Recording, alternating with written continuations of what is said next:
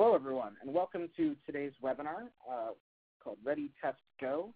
We're going to be talking about driving account-based marketing results using machine learning.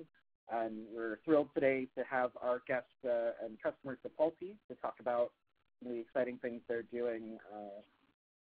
So before we get started, we move to some housekeeping items. So the first thing is how to ask questions. So you'll see on the left of your screen that there is a chat box. Feel free to ask questions at any point throughout the presentation. We're going to hold until the very end to do a dedicated Q&A, but feel free to ask questions as they come to you, and we'll get to them as they come in during the dedicated Q&A section. Additionally, we're going to be recording this webinar, so we'll send out that link usually within about 24 hours of the conclusion of the webinar. So if friends or colleagues who couldn't make it, you'll receive that by email and can forward the recording link along. Also, after the webinar, we'll be continuing the conversation on Twitter. So we've got both Metadata and Sapulty's Twitter handles on there, as well as our two speakers. So feel free to ask questions on Twitter or use the hashtag B2BABM, and we'll keep following up with you. So like I said, today's webinar is Ready, Test, Go. So our first speaker will be Gil Alouche, the founder of Metadata.io, followed by Shannon Pham, who runs demand gen over at Sapulty.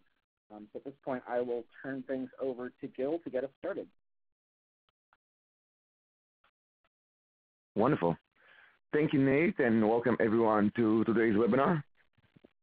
I'm very excited to present to you a little bit of the new paradigm shift in the market using artificial intelligence for account-based marketing. And then we'll go through into some particular examples of how exactly to apply that into your day-to-day activities. So let's start in the beginning and talk a little bit about account-based marketing and kind of the problem that we're trying to solve. Today, in B2B, there is really no excuse to not having a scientific approach to demand generation. But the reality is that that's not the case today. It's becoming increasingly difficult to operate your stack. You may have dozens of different tools that you have to operate between your marketing automation, your retargeting tool, your advertising tool, your data sources, so on and so forth. You end up spending the vast majority of your time in technical mundane tasks like, UTM tags, enriching data, buying lists, doing A/B testing, setting up campaign manually, so on and so forth. And that leads to a situation in which you can't really predict your outcome. You can't really say, okay, my quarter this year, my next quarter is I need to generate $10 million in revenue in pipeline for my sales counterpart. Therefore, I need to generate 106 meetings, and that means I have to generate 517 MQLs, which leads me to 2,000 leads, and that will cost me roughly $200,000. You can't really say that because usually you don't have those ratios. You don't have that scientific approach that can really lead you to those predictability. And so that's what we're trying to solve with account-based marketing, particularly with account-based targeting, getting you leads, inbound leads that are qualified because they come from your target accounts and coming to you at the right time because they decided to click on an ad and raise their hand and ask to be connected. And so that's what we built here at Metadata. We built technology that essentially connects your existing stack, your marketing automation, your LinkedIn, your Facebook. We're connected to all the major data sources in our back end. We're connected to the demographic and firmographics ones like Zoom Info and Inside View. We're connected to the technology install-based ones like AG Data and DataNice, built with, etc. We're connected to the buyer intent ones like Bambor and Litsift. The IP to company reverse lookup, cookie data. And so you don't have to manually buy those lists, at least for advertising purposes. If you still want to use them for sales, then you should. And the idea is that the AI operator, imagine a virtual employee, just like you have a bot for scheduling your appointments, just like you have a bot for a chat bot on your website that can reply to people. Imagine that the same way, you now have a virtual employee that runs campaigns on your behalf and handles all those technical tasks that you had to do manually before. And so more than just saving you dozens of hours a week, the big benefit is that it's an automated process. All the data flows through from one end to another, which means that you get predictability. You can actually optimize the process, because if the process is connected and automated, you can start optimizing it. You can start reaping the rewards of automation and optimization, and with that comes predictability. So let's see how it works. This is the blueprint for metadata. That really explains to you how the system works from start to finish. And it starts by pulling data from your CRM system. We essentially start by, you connect your Salesforce or a different CRM, and the system will start ingesting all the opportunities that you have in your CRM and the objects associated with it. So the contacts and accounts associated with your opportunities. Next, it will rank them. It will rank the opportunities based on attributes like total amount, the time it took to close, the status of that opportunity, things like that. So $1 million opportunity that was closed won within 3 months is going to be ranked higher than a $50,000 opportunity that took a year to lose. But nevertheless, we take all of those into consideration, and then it will enrich all of the signals. So even if all you have is just the email and the job title and the company name that you sold to, what metadata will do is it will go and grab the rest of the details from third-party data vendors. It will get the technologies that company is using. It will get the industries they're from. It will get the categories that of buying that they're currently in a sales cycle for. They'll get their location and their size. The same thing will be done for the personas. It will identify how many people that you have to touch in order to close a deal, and to start looking at those people in terms of what is their job title, their seniority, the groups they belong to, their professional skills, their education, their age, their gender, anything that might be relevant to their B2B signals or buying cycle. And then it will run a few different algorithms, some statistical functions like k-means, a modified k-means algorithm, as well as a machine learning predictive model to essentially identify what attributes correlate the most with what you're trying to optimize for. And you can choose whether you want to optimize towards close one only, whether you want to optimize towards any opportunity, whether you want to optimize for time to close, whether you want to optimize for the amount.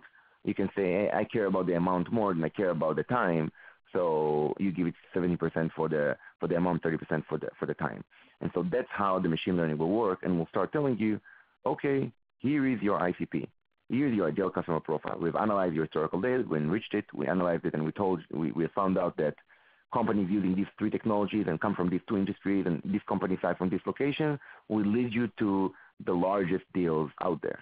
And that's how the system will then turn and generate lookalikes of that ideal customer profile. Essentially build a new model of accounts and prospects within those accounts who are perfectly fit to that particular profile. And that's essentially the idea in those lookalikes.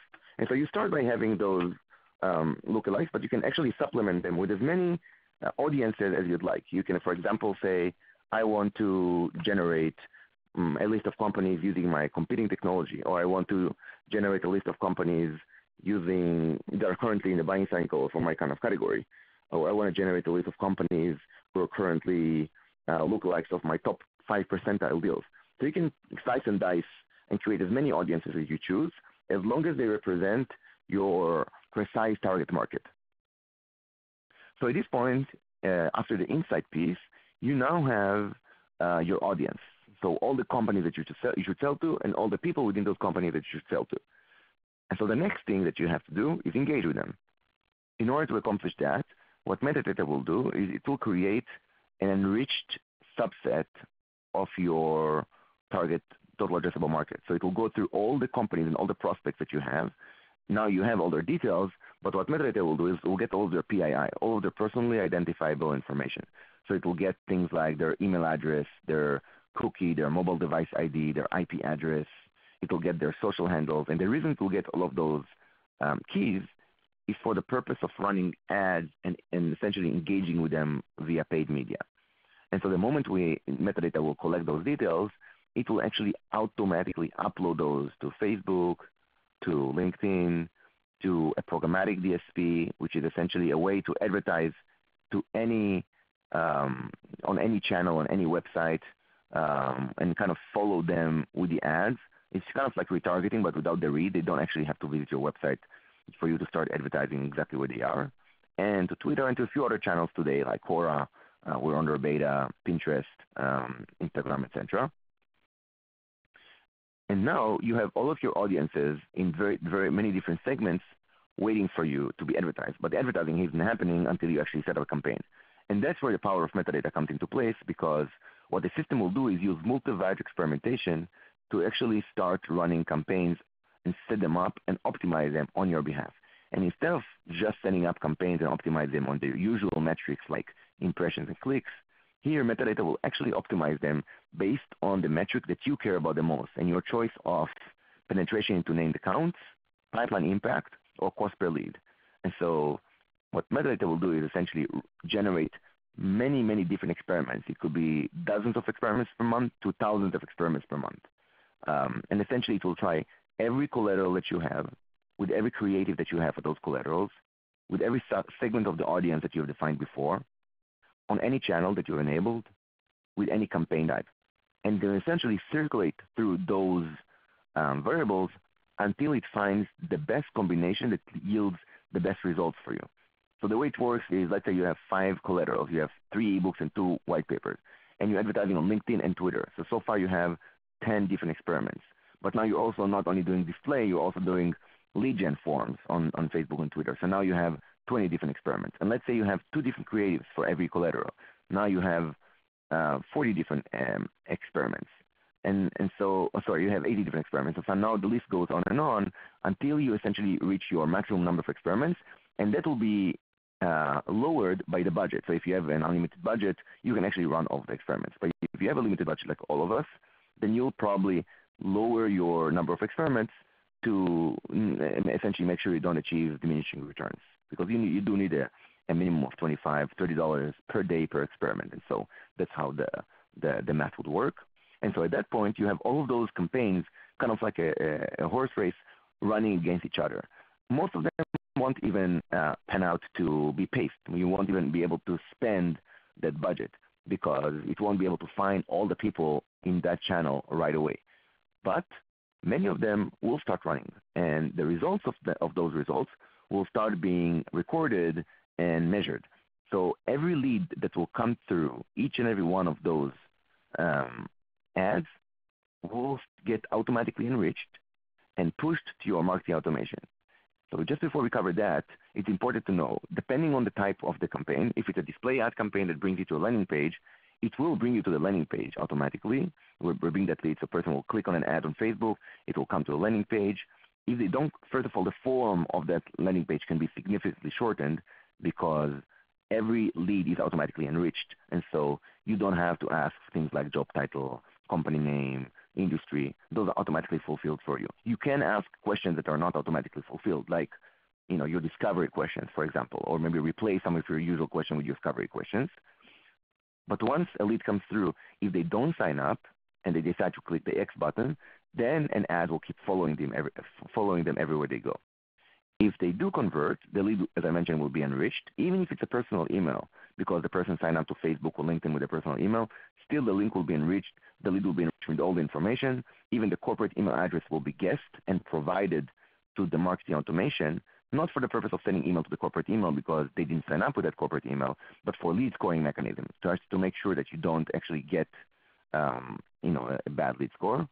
And so you will get all that information, all the lead information, as well as information about how that lead came into place, like what channel did it come from, what campaign type, what creative did it click on, the segment of the audience, the collateral, so on and so forth, and to push all of that and mapped nicely to your marketing automation, like a Marketo or HubSpot or Eloqua.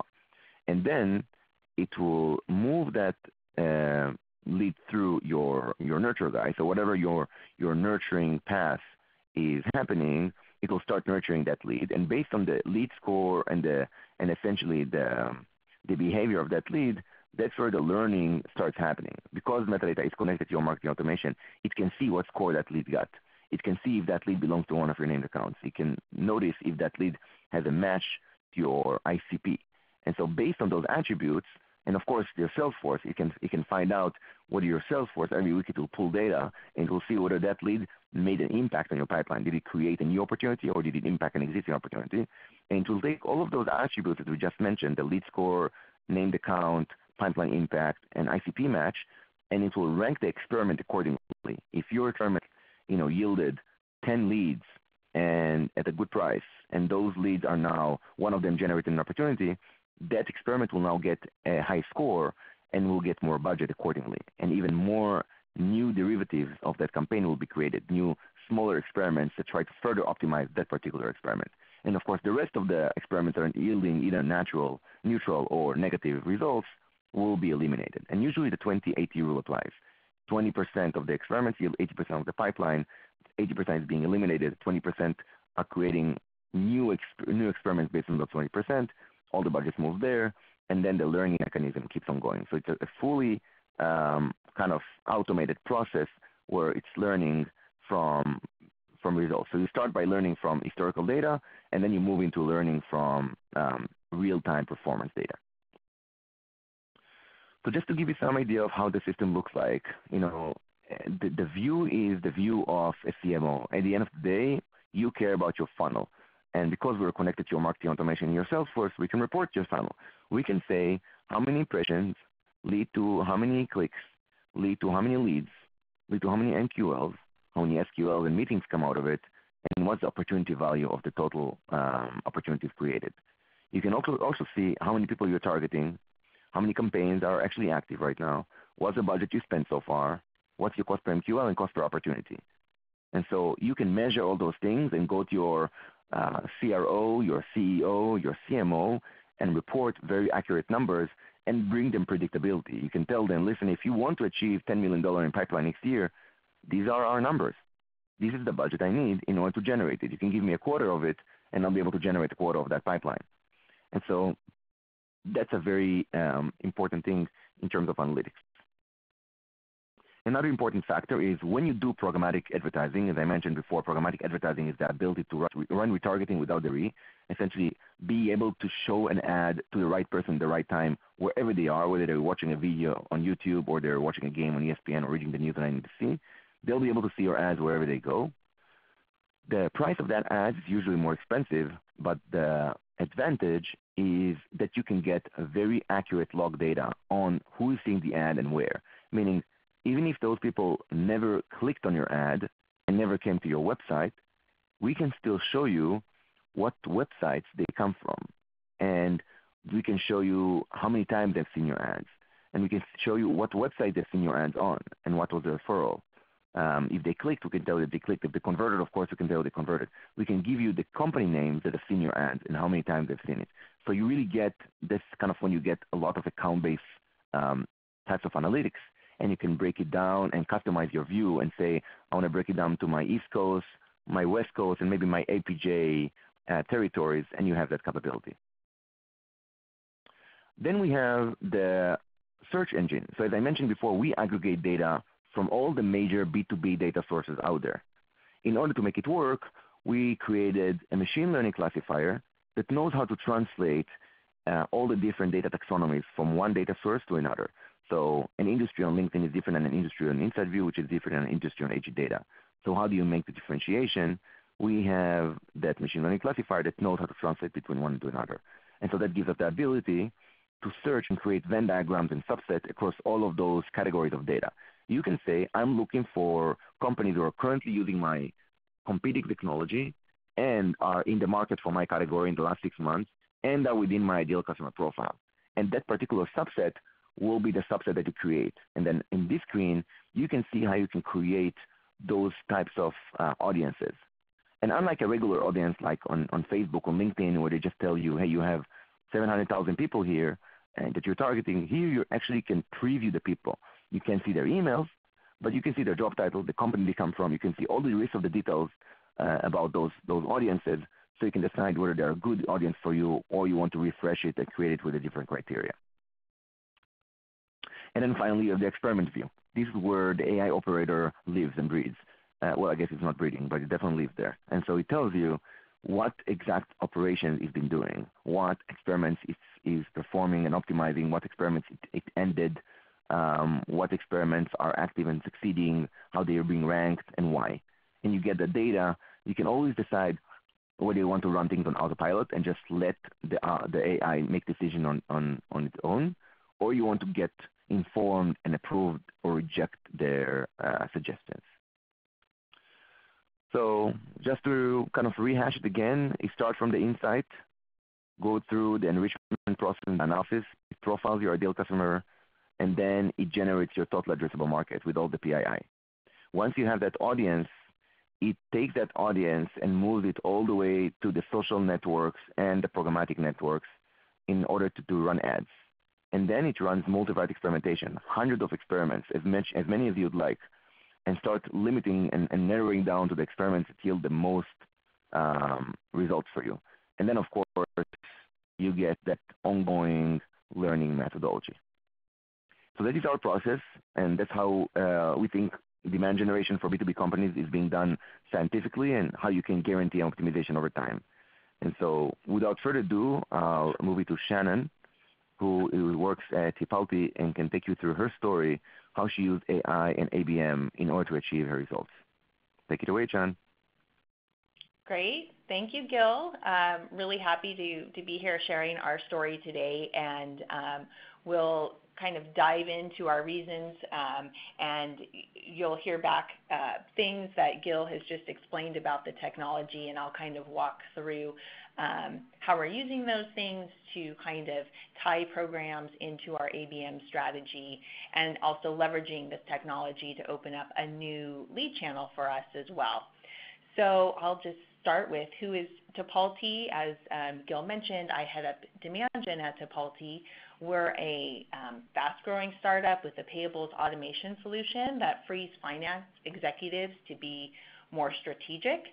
And what that means is that we offer a solution for managing accounts payable the way that most companies have to pay bills, and we help automate that process. And also for companies pay hundreds to thousands to tens of thousands of freelancers, publishers, advertisers, we streamline that process and automate that process for them so that their finance teams can really focus on some other things in the company instead of paying all the bills.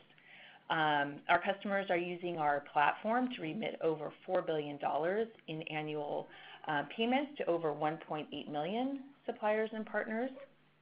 And just as I kind of described a bit about what we do, you can imagine that we are always looking to target some very specific industries.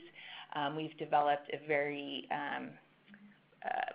specific target account list that we are going after, so that all definitely impacts our marketing strategy and gives us some unique challenges, or actually maybe not totally unique challenges. I think as marketers, we all face a lot of common challenges.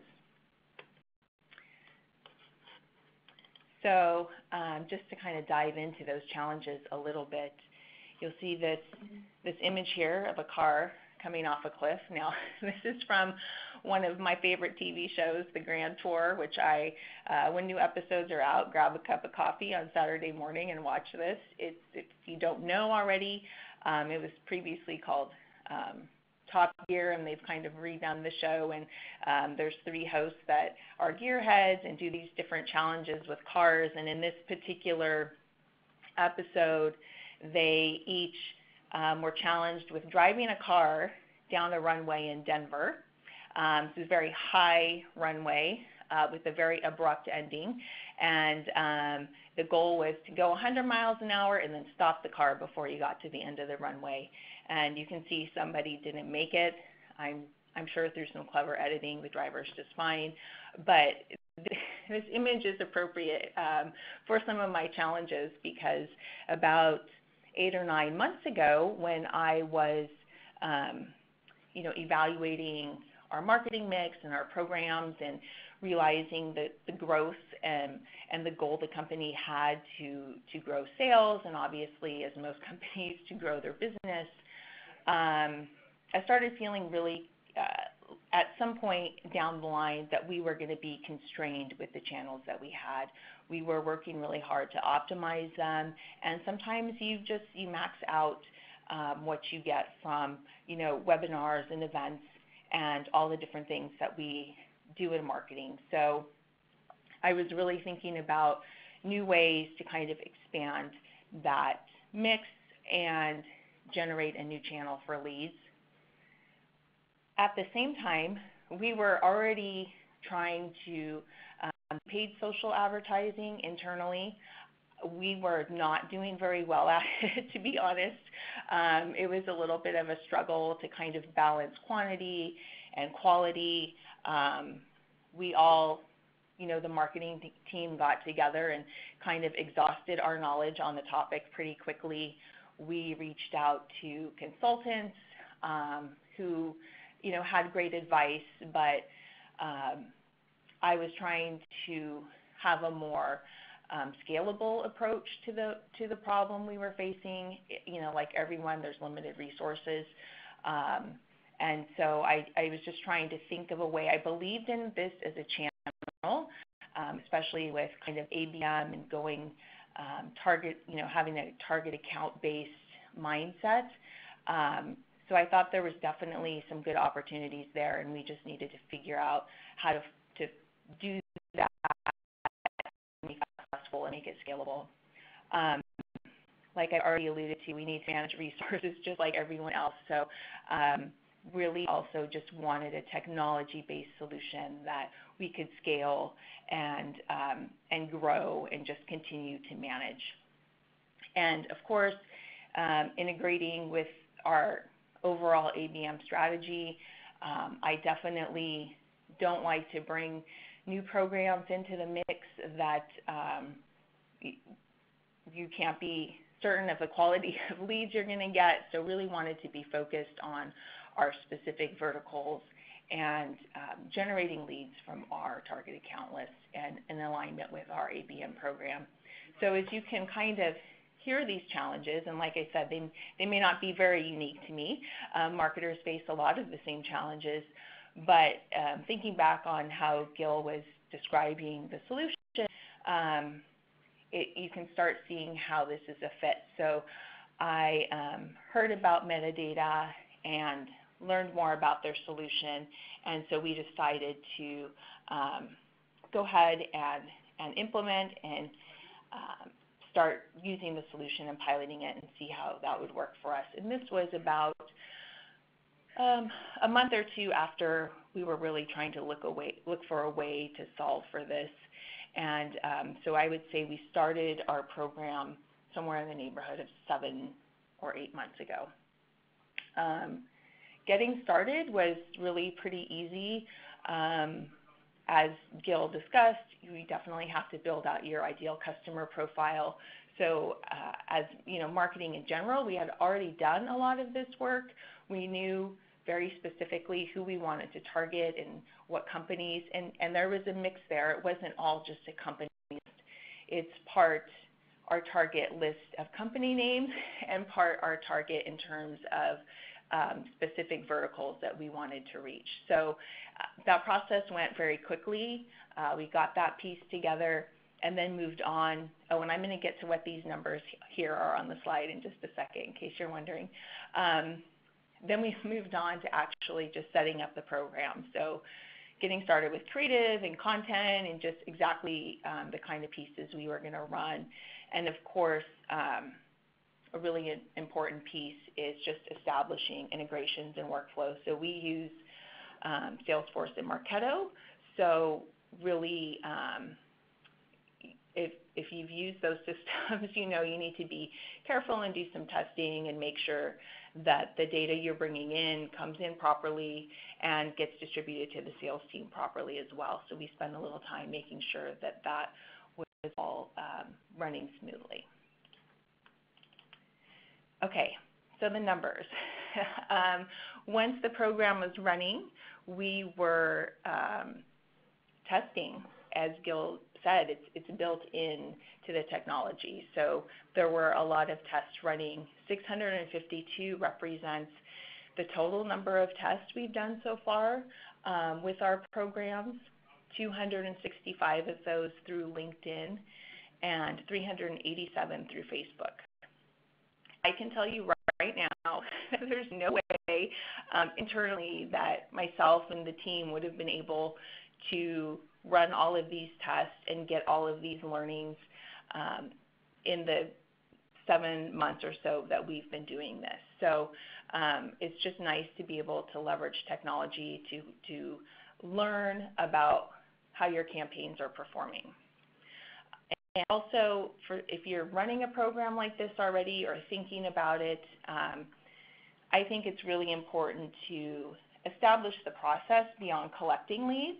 So obviously, it's great to bring a new lead into the system and say, I've got all these new leads and I'm meeting my goals, and there's always the next step, right? So we are very conscientious about pulling people into targeted nurture programs, having the SDRs follow up with them. So there's definitely a lot of follow-up after we bring a lead in. And we're finding, in general and through a lot of our programs, because we are bringing people in based on specific content offers, we can put them in specific drip programs that actually increases their engagement over time. So doing a program like this where we know what leads we're targeting, and when they're coming in, we already know some information about them, really helps us continue the conversation and make sure that we are delivering relevant information to them. Okay, so testing. Of all of those 652 tests, what have we learned? The short story is there's probably less surprises than I expected going through the process, but just some general things I think that apply more broadly and have kind of proven out to be true for us, and we're always open to testing everything. I often am wrong about test results, so I'm always curious to just try something out and see if I'm proven wrong or right, and just keep an open mind and see what the results say. So for us with testing, mainly we're running programs through Facebook and LinkedIn. The two channels are obviously a little different just by nature of how they are set up. So for us, really on the ABM side, LinkedIn is made for that. It's really an account-based kind of platform. So there's definitely a lot of good success there with targeting specific companies. And Facebook is a little different, but we definitely can really still generate some good leads from there and have some really good targeting capabilities from there as well. Okay, so offers by segment. This is something that I kind of just alluded to previously, which is just really having content that is aligned with the audience you're trying to get to. And I know as marketers, we've heard this too many times, but getting the right content to the right person at the right time, it's true. The more ability you have to be able to do that, usually the better engagements you can get overall. So I have the luxury of having a lot of content available. It's not always the case, but because of our very specific verticals, we definitely have very specific language and use cases for those verticals, and we have content to support that. So it's just really validated here. The more that we can segment and the more finely tuned we are, the better the results are. Not really a surprise, but definitely something important to really help your results. Okay, landing pages versus lead gen forms, again, not really a surprise. It's really nice in these platforms to have lead gen forms built in. So for anybody listening who has built out these campaigns before, it's an option to just let the user get your content. Their data is already in the system, so it's very streamlined process for them to get content and get registered for that. As marketers, we of course really always want to drive people to our site and our forums and have them do things our way, which is not always the best way. So doing some testing there, we definitely have found that using lead gen forms is more effective. And as Gil described earlier, there's definitely data to support that, so we can kind of support the more streamlined process and still bring data into our system that we feel confident about and that we can use, again, to go back and nurture folks. And I know you're all thinking, what about emojis? So we are we target finance executives. We don't use a lot of fluffy language or do a lot of really crazy outside the box things. But when you're running campaigns on Facebook, it's a little different environment. So we went outside of our comfort zone, tried using emojis in our campaigns, and you know what? It's pretty successful. So we'll continue doing that. That was actually one little surprise in all the testing that we did. And now the results. I hope you're all thinking of questions because I'm definitely happy to answer those in just a few minutes. So here's back to one of my favorite shows, the Grand Tour, and these hosts, they have their hands thrown up in the air. They look like they're happy about something. I'm not sure what it was, but it feels a bit how we've come just a really long way with the paid social advertising campaigns. So it's just kind of nice to have found a channel, a scalable channel, where we're actually getting good quality leads and something I feel confident about that we can grow and keep using to support our demand gen programs. That was really one of the big goals we set out to make sure we got to at the end of this. And then, like I said, it's really been a relatively short amount of time to get this channel up and running. And it's already generating about 15% of the leads that we pass to sales, which is pretty significant. I have about, I'd say 14 lead sources overall that all our programs are run through. Paid social is a new one that we introduced when we started doing these programs. So it literally was at zero before this. Like I said, even though we were doing these programs in-house, there was some struggles and a lot of things we needed to learn, and we just weren't really having a lot of success. So to go from 0% of leads that we were passing to sales to 15% is a pretty significant improvement for us. And then between last quarter and this quarter, in terms of volume, it's gone up 4x. So again, it gives me kind of confidence that this is scalable and something that we can continue to grow and optimize and learn about over time. So with that, that's our story. It's kind of short and sweet. I'm definitely open to questions. And Nate, I'll hand it back over to you to take that up. Great, thanks, Shannon. So just a reminder to folks in the audience, on your left there is a chat box. You can use that to submit your questions. Slide here. All right, so we'll start with the first one here.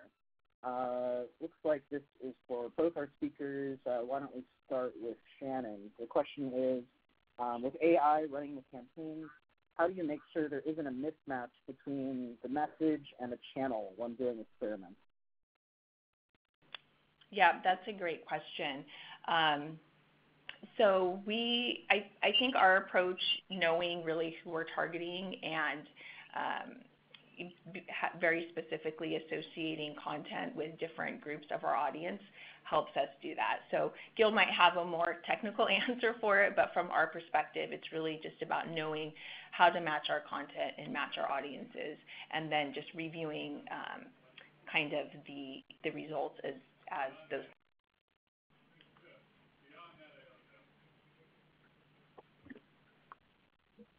Great. And wonderful. Gil, do you have any? Go ahead. Yeah, I can add on that.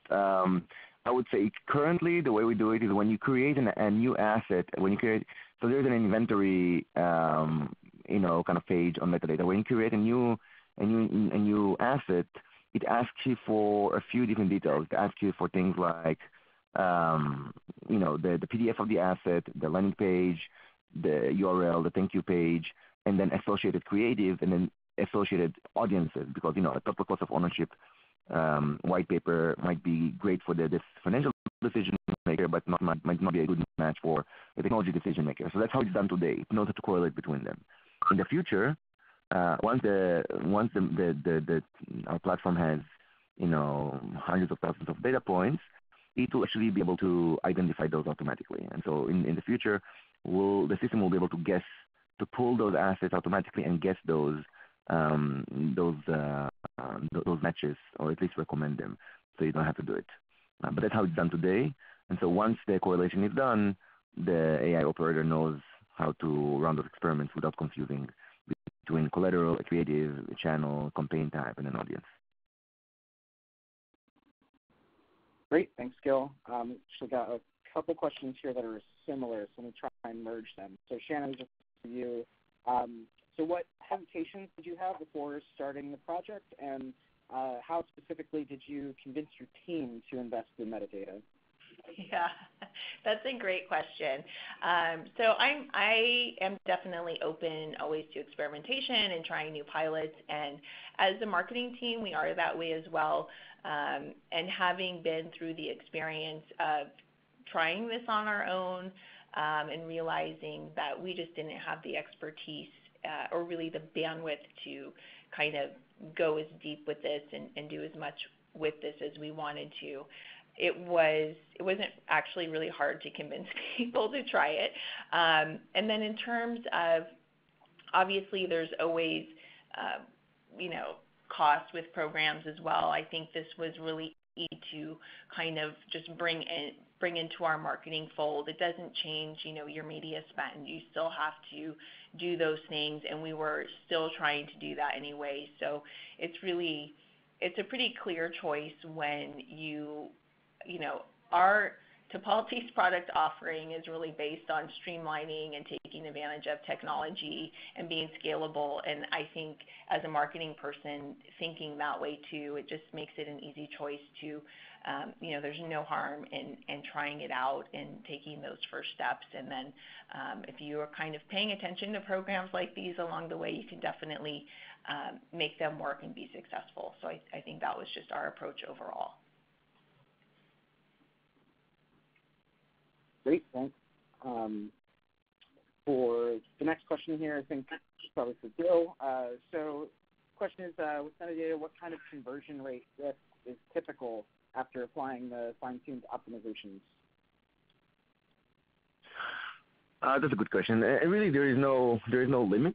The minimum improvement we've ever received was about 50% lead to opportunity conversion rate, with the highest one being like 6x. So it really depends how good you were before and how long you let the machine. There are a few things that impact those things, right? First one is how good is your product, your content, things that are not really related to the AI, but just by the nature of having good content, good products, etc., good creative. Those variables will just perform, and once it finds that perfect combination, that campaign will perform very high. And then the second one is how good is your data entry skills in your company? Like, do you have a lead scoring mechanism in your marketing automation? Do you have your SDRs putting the right lead source when they close a deal or when they open an opportunity? Do they put the right timing, and do they keep if the opportunity is closed, do they report it properly? Those things will impact the machine learning because it relies on those signals. So either you do that properly, or at least you have a good relationship with metadata in which you can actually send them updates or request some kind of recalibration of the model based on results, even if they're not recorded. So those things really make an impact and then can improve your KPIs. The three things that usually customers see is, one, lead to opportunity conversion rate goes significantly higher over time. Second one is penetration to named accounts. You'll start noticing that you will not get any unqualified leads. Vast majority of your leads will start coming from your named account. It won't happen overnight. Maybe you were maybe at 15% before using metadata, so when you start using metadata, maybe you're at 20%, then 30, 40, 50. We have some customers who achieve 80% and higher. Sometimes it took them 6, 7, 8 months to get there. But to this date, their second best channel is, a third of that. And so that's a very big deal, especially for companies who are trying to really filter out all the bad leads and unqualified leads and really go towards companies that are in the ideal customer profile and in the count in the buying cycle. And then finally is the predictability of your funnel. That's the third big value proposition that customers can get. Great, thanks, Gil. Got another question in here. So when launching an ad campaign, how do you determine which channel is best to use, and are some channels better suited for specific audiences? It's probably for both of you. So, do you want to get started? Sure. Yeah, it's a great question, and I kind of touched on it earlier around being focused on Facebook and LinkedIn currently. And obviously, if you just think of as a user on those two channels, the kind of things that you're there for, and just the your general use case there, you can imagine sort of targeting into those channels as well. So like I said, for LinkedIn, because we can be very target account centric there, it's definitely a high performer in that area. Whereas with also on LinkedIn, they actually match very well with our sort of unique and very specific verticals and audience that we're going after. So there's a lot of strong performance there. And then on Facebook, we can do a lot of the same things, but it's just we convey sort of a different vibe there, and it feels like a little bit more of a open campaign, a little bit more broad in the type of leads that we get from there. So there's a little difference, but really both have great targeting capabilities overall. Great, thanks. Gil, do you have any advice for folks trying to determine their channel of choice? I would say, first of all, I think Shannon was very accurate there. I would say that it really depends on what kind of personas you're going after. Usually you slice and dice the channels by the investment you want to put. Programmatic is by far the most expensive one, but it's the most accurate. It's like a needle in a haystack. You can go after a very, very, very small audience. We're talking like dozens of people, not even like 20, 25 people to go after. So you can really find those people and make sure that these are the people you're going after, but it costs you a lot of money. But on the other end, you get very, very wealthy analytics. You can see exactly where those people are, what websites, what times, what geography locations, when did they see your ad, when did they click on it, when they convert, so on and so forth. And then the lowest cost, I should say, is Facebook lead gen campaign. Facebook is a lower cost CPL channel, and by doing lead gen, you remove most of the friction from the conversion. And so literally, if someone sees an ad, they click on it, then they click download, and they see the PDF right away on Facebook, and they never have to go anywhere, they never have to fill any forms, it's automatic. And so that makes the cost a lot cheaper. Now, I would say if you're going after maybe younger crowd or more common kind of middle to lower level, like software engineers or mid-level managers, or people who are in Facebook, like a lot. I don't know about Shannon, but I'm on Facebook still, unfortunately, quite often. And so you can convert me on a lead gen form, and it will cost you low cost. Versus if you're going after C-level CXO, or even a VP level at the Fortune 500 or Fortune 100, maybe you want to put them on. You definitely want to try to get them on Facebook, but it doesn't cost you any money to try to find them. It doesn't find them. It doesn't serve any impression. It doesn't cost anything. But it's more likely you'll find them on programmatic and on LinkedIn, and it will cost you more, but it's okay. And so that's how we would usually divvy it up. Great. Thanks, Gil. Looks like another question for Shannon. So how long did it take to start seeing quality leads come in? Yep, it's a great question, and of course, what we're all always looking for. So really pretty quickly. We obviously were doing a lot of experimenting in the beginning, tested out, text and just all kinds of different ads and things, and pretty quickly started honing in on the ones that were working. I would say for the first roughly 3 months, it was much more experimentation. We still brought in definitely some good leads, but it took us a little, adjusting and learning to kind of really get things on track. So while we went from generating almost no leads, we were doing it ourselves, and certainly not any of quality. We immediately stepped into a place of generating leads and the quality, but it definitely took a little time to take that and then turn it into something that we felt a lot more confident about. So I'd say 2 to 3 months from the very beginning.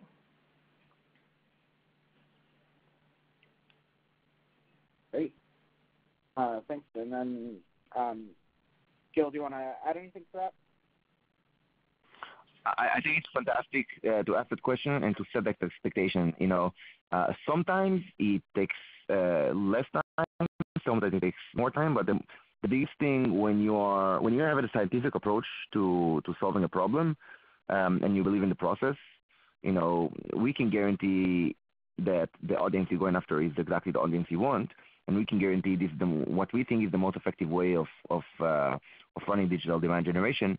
However, you do need to be comfortable with experimentation, because we're not like a lead gen company, right? We don't sell you leads. We don't run a webinar like this for 5,000 people. We collect those leads and then we resell them to 50 different companies. That's kind of the guarantee that people sometimes want. Here, we're kind of teaching you how to fish. And it's your machine, it's your brand, it's your account. Anytime you can go into your account in Facebook and LinkedIn and other advertising channels. You can see those audiences, you can see the experiments, you can create new ones. It's essentially yours. And so in return, it takes some time to get to that place, because experimentation, just by the nature of it, you need to kind of do a trial and error until you get to your kind of promised land. So I think I like that question, and set expectations very well, and very healthy transparency between a vendor and a customer. Great, thanks. I think we've got time for one more question here. So this is another one for Shannon. So how much time and bandwidth does Metadata acquire from your team? A lot of marketing teams out there are pretty busy, so they're just, what was your experience like? Yeah, that's a great question, and I will say that working with Metadata, they make it really easy. So this is actually a program I've taken on and managed directly right now. My team, they use these channels maybe for some very, very small targeted events or something, but this is something I'm managing right now. It's really it's fun to kind of look at the results and what's happening with it, and testing out new things and turning, dial and really seeing the progress that the program is making. So I really like being involved with it. And so it's, in terms of my team, it's not taking any of their time, and it's actually something that's quite manageable for me to manage right now. So.